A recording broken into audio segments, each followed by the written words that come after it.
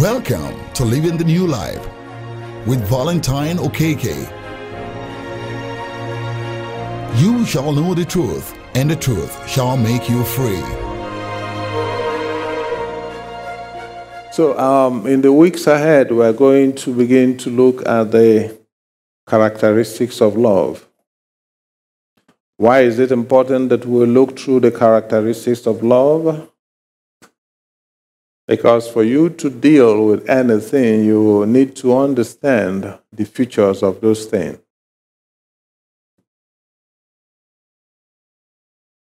When you understand the features of your currency, it helps you to dictate the counterfeit. So likewise, when we get to know the characteristics of love, it helps us to know whether we are walking in love, and it helps us to know when people are walking in love and when they are not walking in love. Because, you have fake love. Just like you have counterfeit. Any good thing has its own counterfeit. So that's why it's important for us to learn the characteristics of love. That will help us walk in love. And it will also help us know when people are really not walking in love. It will help us to shape up our lives so that we can be a fit instrument in His hands. But in summary, love hinges on three things. You have the suffering love, you have the rejoicing love, and also you have the covering love. Those are the three pivots of love. It revolves around these three things. Number one is suffering love. Then number two is rejoicing love. Number three is covering love. There is no way you can truly love without being vulnerable. True love comes with its hurts and pains. And that explains why people don't like suffering love. Because it has its own hurts. And the natural fallen human nature doesn't like anything that hurts it. That's why we have so little love in our congregation. Because people are not prepared to pay the price. When you genuinely love, there is every tendency that people will take advantage of you. So there is no way you can genuinely love without being vulnerable.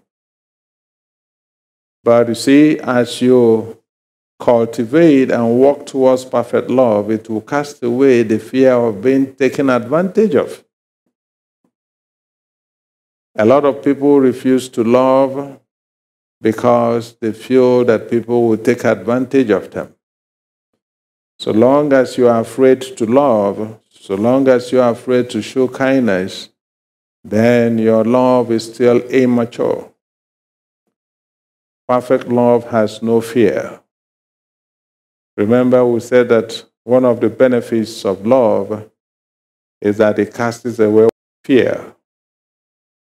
Number two is that it overcomes. And we said that the three steps through which you can develop and walk in love is number one is that you must have a sharp image of God,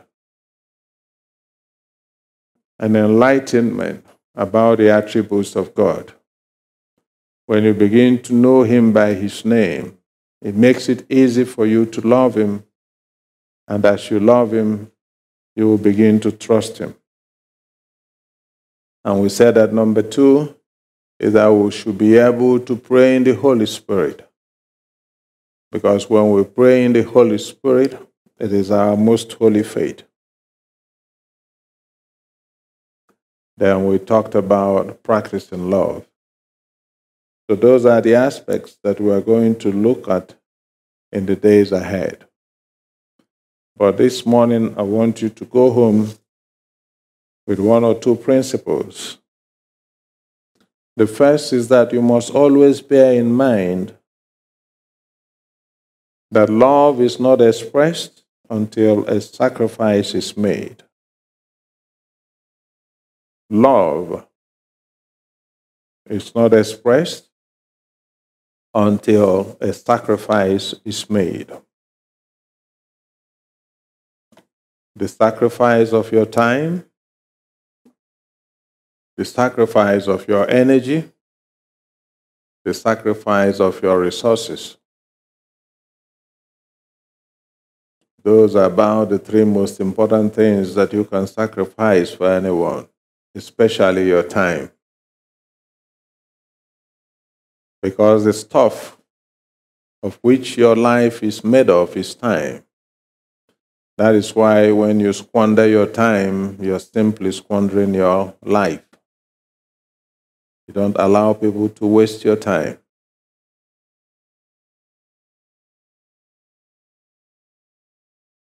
So in other words, love is only expressed when something is laid down. Love is only expressed when something is laid down.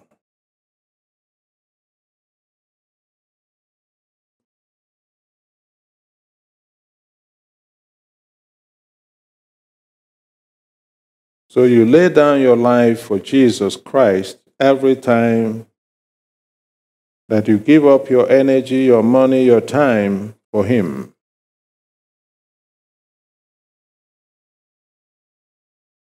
When you go for evangelism, you're giving up your energy, you're giving up your time, you're giving up your resources. You're laying your life, as it were, down for Christ. And He said that in due season, I will reward you.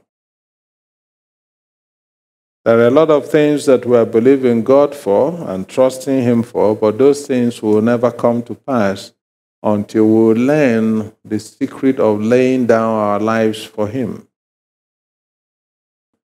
Going about our Father's kingdom business.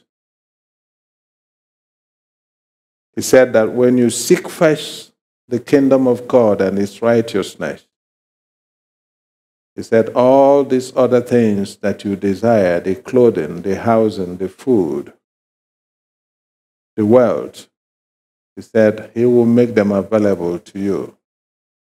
But you must first of all seek first His kingdom. You must first of all lay down your life for the kingdom. You must first of all lay down your time, your energy, and your resources for the kingdom, for all these other things to be added to you. But too many times we go after the things, the cares of this world, and in the process we end up with nothing. Because there is no way you can place the cart before the horse and expect to have motion. So that's why it's very important that we understand some of these principles.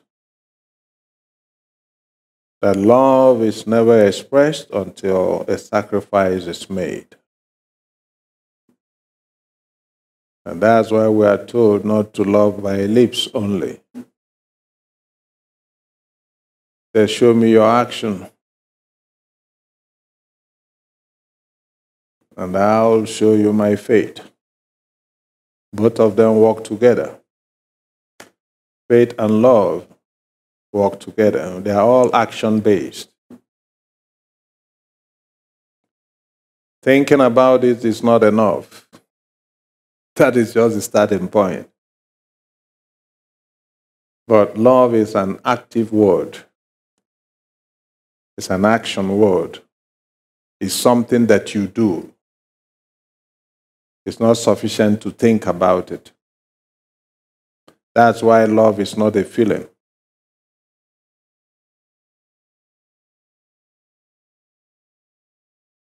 So the question this morning is, what are we prepared to give in order to take away pains from others? What are we prepared to give in order to take away miseries and sorrows and difficulties and disappointments from other people?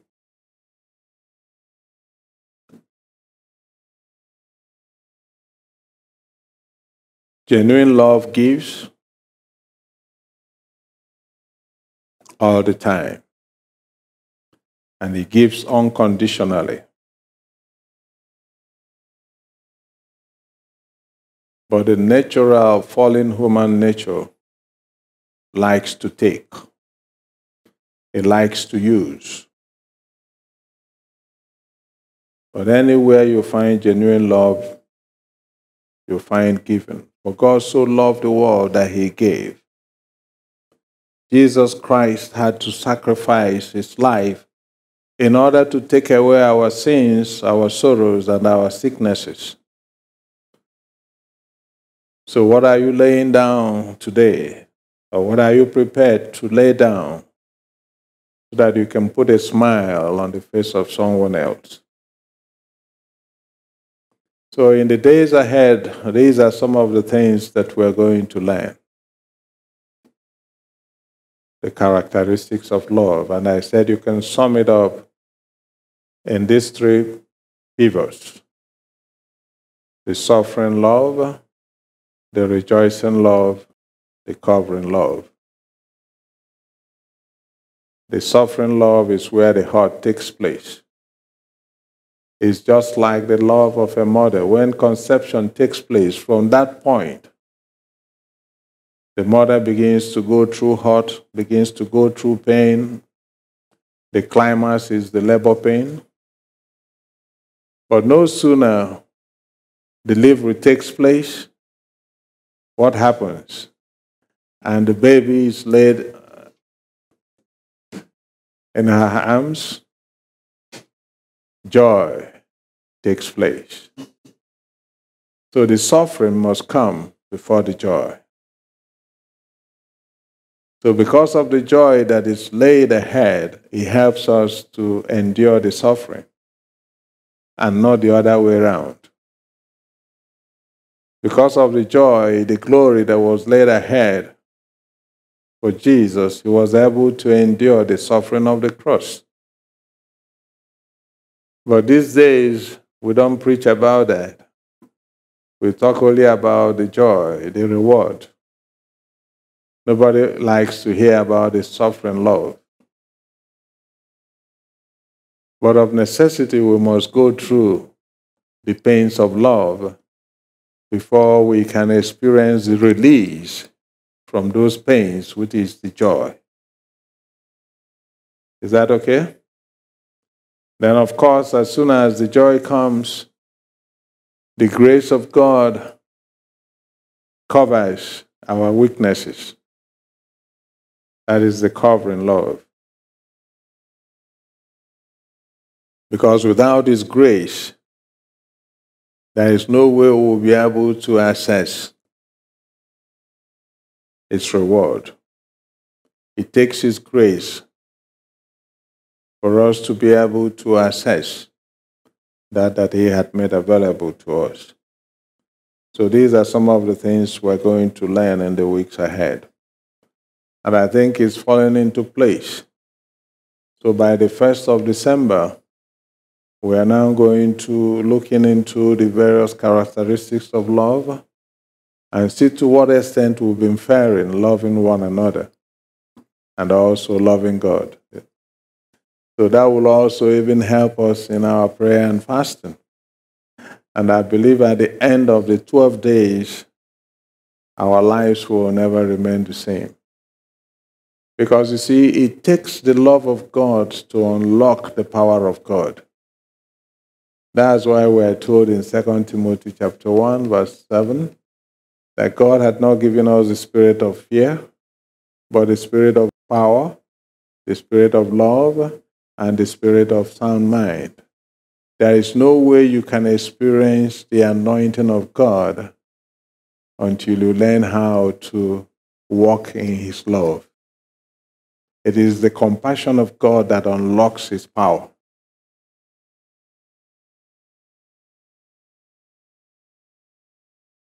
So in those 12 days, I believe that God is going to touch our hearts and grant us a heart of flesh.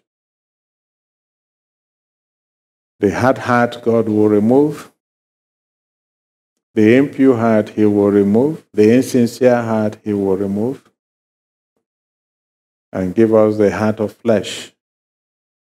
A compassionate heart, a tender heart. So that we will be able to see things the way he sees them. Because not until you begin to see things the way God sees things, there is no way he will allow his power to flow. His redeeming power flows through compassion. And with a hard heart, there is no way you will be compassionate. So that's why it's important that we get to that point, that we have that tender heart. When we have that compassionate heart, the power of God begins to flow. He, in turn, can trust us with his power because he knows that we're going to use it for the good of others. We're not just going to call down fire to destroy our enemies, but we're going to love them anyhow, all true. Can we all stand now? Father, we thank you for today. Thank you for listening to today's broadcast. You can join us in worship every Sunday by 9 a.m. for Word Feast. Venue is at the 7 Option Parks, Ladoke Akintola Boulevard, opposite Caribou Hotel, Garki, Abuja. God bless you.